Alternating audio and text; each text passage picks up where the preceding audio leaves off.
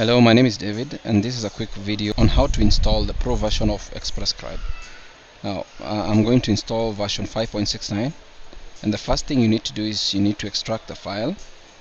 Considering that this is a zip folder, you can either use WinRAR, 7-zip, or WinZip, and I'll just extract the files here. When it extracts out to a folder and named Express Scribe Pro version 5.69, and all I need to do is just install the setup by running it as an administrator.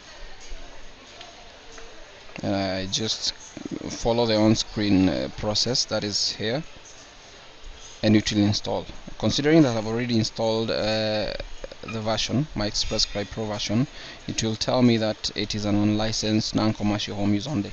Now, to make it a Pro version, all I need to do is just run the keygen, run as an administrator, yes, and generate a key or a serial to use with this version.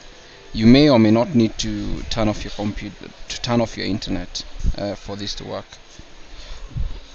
Now all I need to do is just click on key. You can generate as many keys as you want, but once you're comfortable with the key, just copy it, and with Express Scribe open, click on File and register Express Scribe. Now just click on paste and then register. Now the minute you do that, it gives you the message, thank you for registering, and click on continue. Back up your software later, and now you see the unlicensed version is gone. Thank you.